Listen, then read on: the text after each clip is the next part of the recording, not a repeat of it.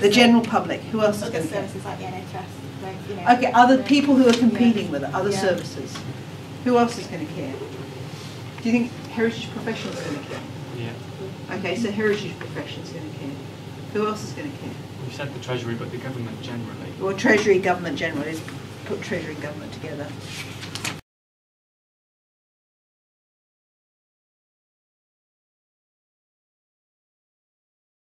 What are they going to care about? So you've got the local community here. You're thinking about £6 billion worth of money on heritage.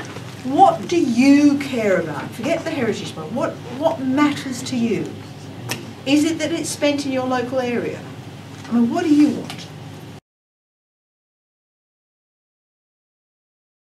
So we're these particular who sound ways, why do you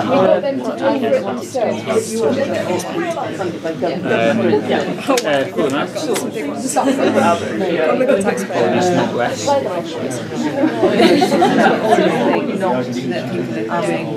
Proportion goes out as prizes. So let's business opportunity and infrastructure, local enhancement and regeneration, and social mobility, and related to that is affluence, really.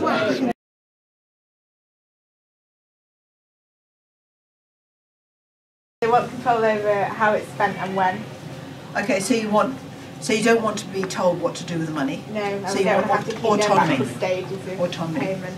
And probably no other obligations, you know. Okay, so you don't want too much bureaucracy or paperwork? No. No bureaucracy, no conditions? And yeah, they don't want to, they might not necessarily want to commit to kind of community kind of heritage. Well, sometimes they want minimal intrusion. Yeah. Minimal intrusion. Yeah, okay. They want the money to do the project, whether it's repair work and fair enough. Yeah.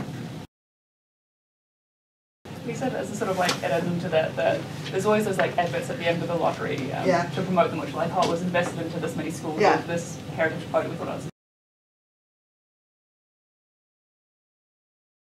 Either they get a warm, fuzzy feeling inside because we're spending money on something on heritage to us, or they think it's a complete waste of time and they want to spend on everything else. Okay, and so if they want health, education. Okay, so let's write down health, education, infrastructure. Defence,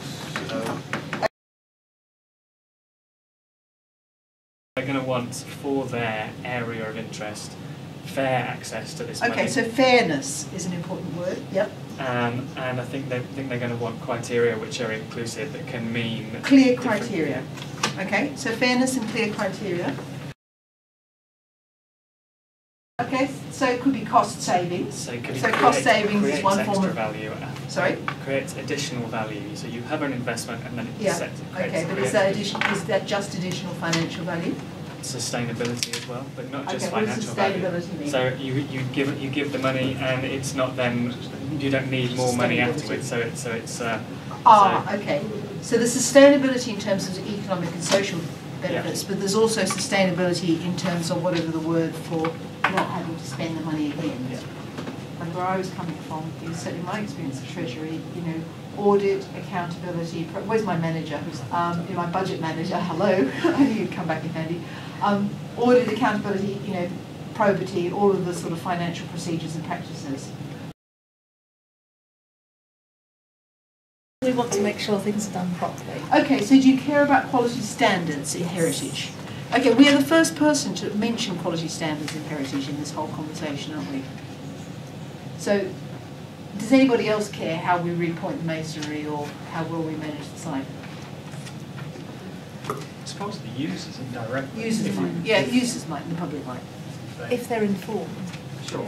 It might take. Okay. It might take the time until something fails before there's awareness. But you care about the heritage aspects of the project, so you care about how it's spent on heritage. What else do you care about? It's allocated to our area of interest, whatever that may be. Yes, enlightened self-interest is called. But yes, you know, you care that it's actually spent on heritage. Yeah, it's not wasted and it's sustainable, so that projects aren't seen to fail. We had businesses and the taxpayer. Yep. And the business ones we had were businesses might be looking at business opportunities and benefits. Okay, so business opportunities, yep. Might be looking for infrastructure Yep. spending to be included.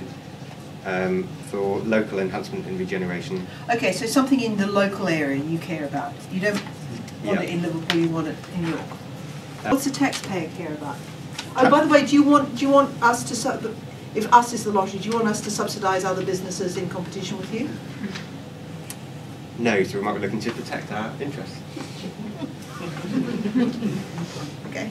As well as promote our interests. Okay, what do taxpayers care about? Taxpayers, we thought, might be looking to bridge the gap between Cadw and local services, and Yeah. which runs counter to the legislation. Wait, does the Treasury want you to bridge the gap? Probably does, but it's not allowed. Exactly, it's not allowed to say that. Okay. Looking for educational opportunities. Education, yep. Sort of social inclusion agenda. Yes. Okay, so social benefits. Economic development as well. Economic development, social benefits. Leisure opportunities. Leisure, yep. And we put increased accessibility to places. Okay, and access to places. Yeah. These are the economic, social and environmental benefits that flow from investing in heritage. It doesn't have to be heritage, it could be anything, but those are benefits.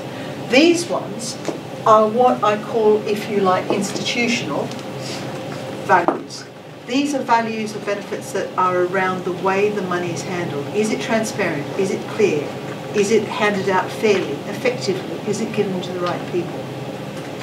And there is a third kind of value that we didn't really come to in this discussion, but it is there, which is, if you like, the intrinsic values of heritage, which is the fact that heritage is significant and has meaning.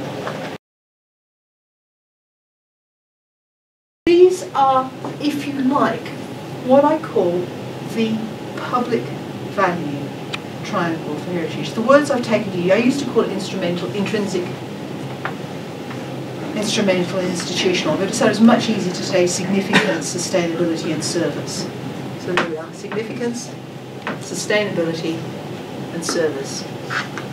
We create value by caring for what is significant and has meaning. Values flow from our investment, and that's the sustainability aspect of what we do. But also our values as a service, the service we create to the public and how we behave as institutions is equally important. So that, ladies and gentlemen, is a little bit of an exercise to introduce you to the concept of public value and to show you how I use it, how it's about going beyond significance to think about the wider aspects of the value of investing in heritage and to thinking about how we behave as heritage institutions. Thank you. Thank you.